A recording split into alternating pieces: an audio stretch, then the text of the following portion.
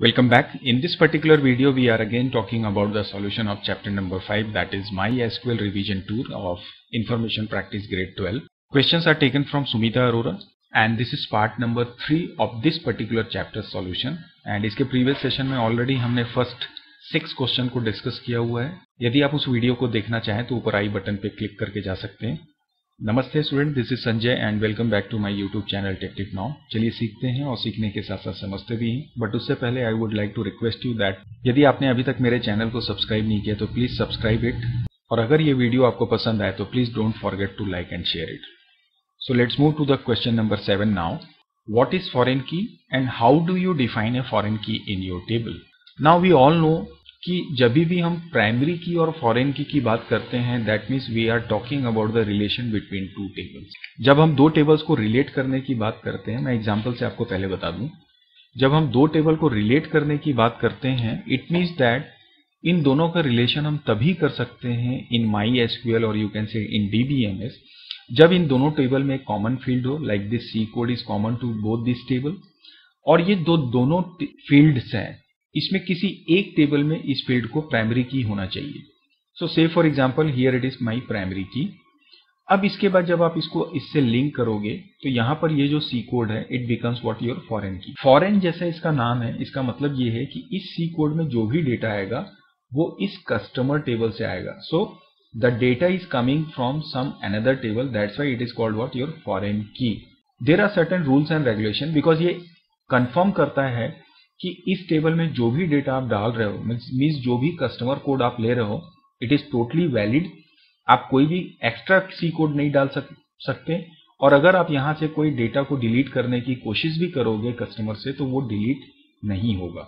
तो इस तरह के बहुत सारे डिफरेंट वैलिडेशंस होते हैं जिनको इंप्लीमेंट करने के लिए हम प्राइमरी की और फॉरेन की का रिलेशनशिप मैनेज करते हैं या मेंटेन करते हैं. We can define that the foreign key is basically, the common field which is primary key in another related table. It is a constant which ensures that the relation between records in the related tables are valid and user cannot delete or update related data accidentally.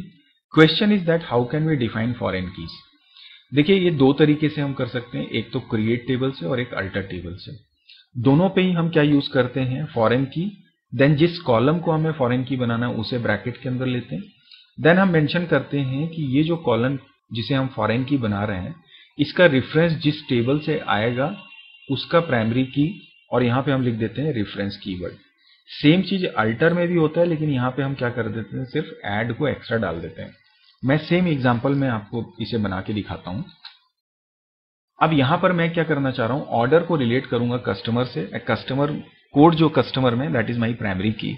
तो अगर जब मैं इस table को create करता हूं, से for example order, और यहाँ पे तमाम उसकी सारी फील्ड्स को ले लेता हूं, तो at the end of the definition, जिसको हम लोग बोलते हैं टेबल लेवल डेफिनेशन, वहां पर जाके मैं सीधे लिखूंगा यहाँ पे फॉरेन की सबसे पहले. एंड किस कॉलम को मैं बना रहा हूं, that is my C code. So I can simply write C code. Then कौन से टेबल से आएगा, कस्टमर से. तो रेफरेंस में मैं बोलूंगा रेफरेंसेस. किस टेबल से आ रहा है, ऑब्वियसली कस्टमर से आ रहा है. सो I will write this to customer. और कौन सी फील्ड है, ऑब्वियसली सी कोड. सो मैं इसके ब्रैकेट में डाल दूंगा क्या, सी कोड. देन मेरा ये क्रिएट टेबल क्लोज होगा, सेमीकोलन डाल दूंगा. So this is how we can define it. अगर मैं अल्टर टेबल लेता, से फॉर एग्जाम्पल मेरा ये ऑर्डर बना हुआ है, तो I will simply write alter table, then this is my order. And यहां पर मैं लिख दूंगा कि ऐड कर दो फॉरेन की को इस टेबल में. तो मैं लिख दूंगा ऐड फॉरेन की. एंड बाकी सब सेम हो जाएगा. कौन सी की बना रहा हूं, सी कोड को. कहां से लूंगा, तो रेफरेंसेस. एंड टेबल का नाम है obviously my customer. And customer की कौन सी फील्ड है, तो मैं ले लूंगा customer code. Then put this semicolon. So this is how we can define using alter table. So I hope इस क्वेश्चन का आंसर आपको समझ में आ रहा होगा. Let's move to the next question now.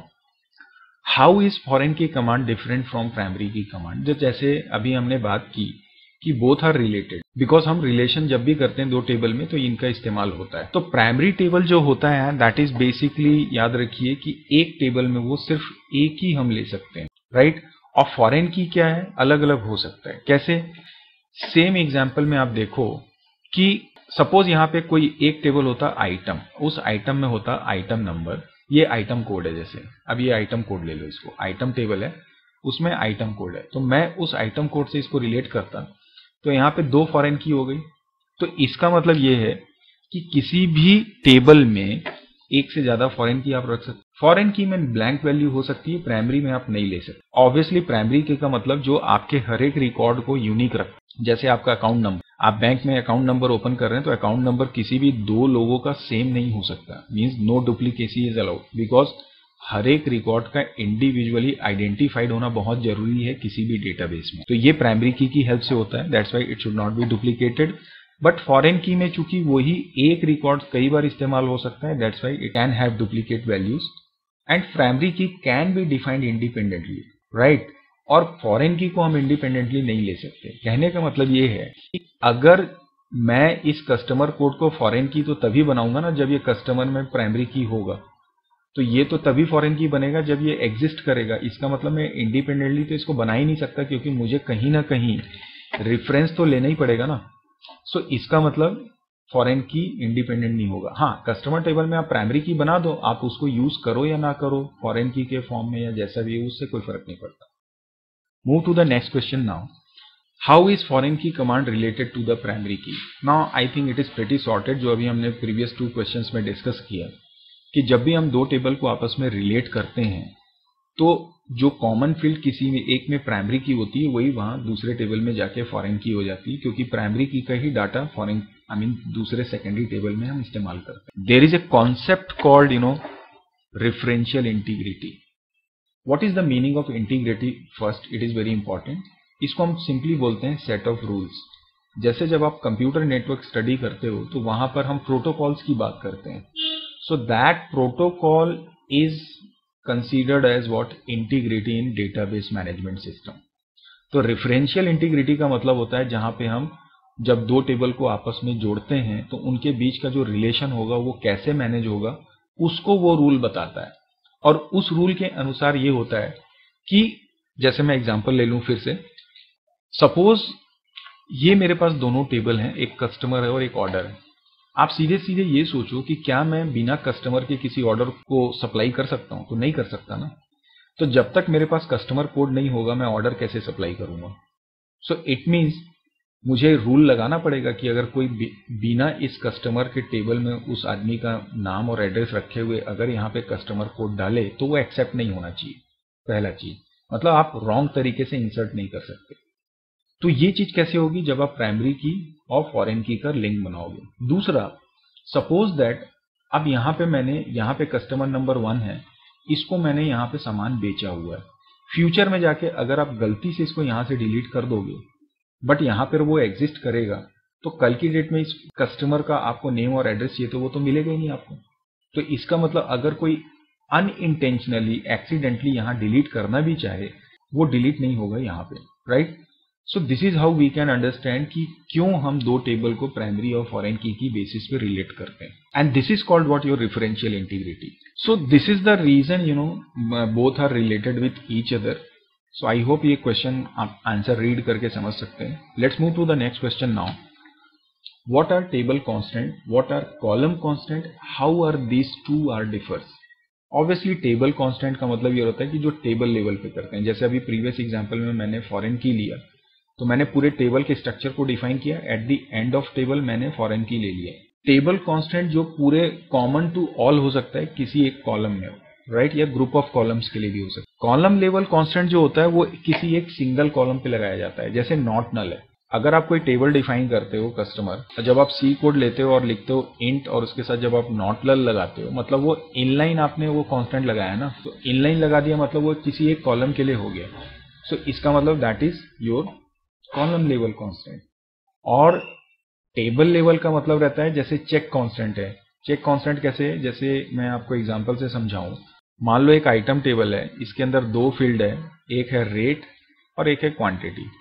अब यहाँ पे मैंने रूल लगाया कि check rate should always be greater than quantity. हालांकि ये इसका कोई सेंस नहीं बनता, बट आप समझो कि दोनों फील्ड को लेके मैंने यहाँ रिलेशन बना दिया कि रेट जो भी आप डालोगे मेरे आइटम टेबल में वो क्वांटिटी से हमेशा ज्यादा होना चाहिए। तो इसका मतलब ये 2 कॉलम्स हो गए। तो this check is what my table level constant. तो आई होप ये समझ में आ रहा होगा। यहाँ पर एक इंपॉर्टेंट बात ये है कि एक तो ये एंड पे अपीयर होता है और दूसरा ये इन लाइन होता है, मतलब कॉलम के साथ होता है। बट एक इंपॉर्टेंट बात ये आ रही है कि it not null is not allowed. Obviously अगर आप कोई टेबल लेवल पे नॉट नल, तो बेसिकली एक इंडिविजुअल कॉलम को आप ले सकते हो ना। आपके टेबल में 10 डिफरेंट फील्ड्स हैं और अगर आप सारे को एक साथ नॉट नल लगा दोगे तो दैट इज नॉट, उसका कोई सेंस ही नहीं बनता है, क्योंकि not null is a choice. अगर आप सब में कर दोगे तो प्राइमरी की फील्ड तो है वो तो एक्सेप्ट ही नहीं करेगा। So this is how we can understand the difference between table constant and column constant. Let's move to the next question now. Insert all those records of table accounts into table pending where amount outstanding is more than 10,000. Now there are two tables, एक है account और एक है pending. मुझे इस pending में इस account का सारा डेटा उठा के डालना है और कंडीशन ये है कि इस account टेबल का जो ये फील्ड है amount outstanding, इसकी वैल्यू 10,000 से ज्यादा होनी चाहिए।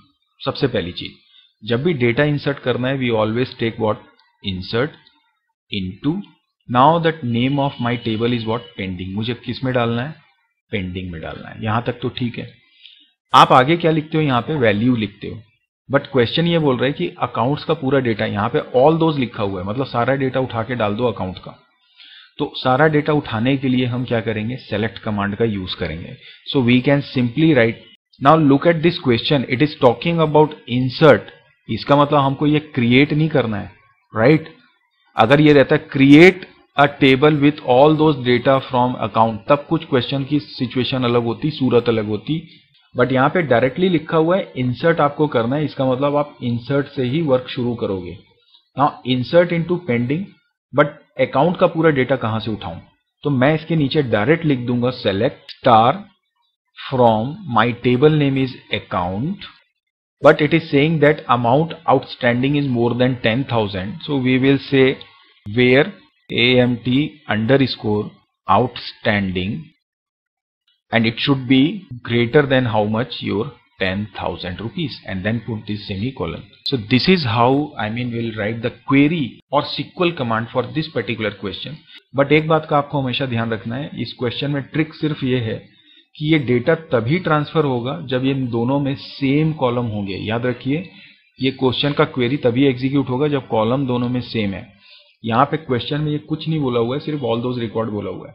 हाँ, अगर अकाउंट में 4 फील्ड्स हैं और पेंडिंग में 6 फील्ड्स हैं जिसमें 4 अकाउंट की हैं, तो आपको यहाँ पे सेलेक्ट में उन फील्ड्स को मेंशन करना पड़ेगा और यहाँ पेंडिंग में भी आपको क्या करना पड़ेगा, ब्रैकेट के अंदर उन फील्ड्स को मेंशन करना पड़ेगा।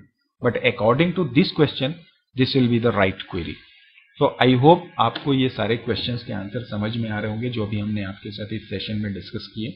तो चलिए फिर आज के टॉपिक को यहीं पे हम क्लोज करते हैं। नेक्स्ट सेशन में नेक्स्ट क्वेश्चंस के बारे में फिर हम डिस्कस करेंगे। So till then again keep practising, keep learning, take care of your self and your family, and thank you for watching this video.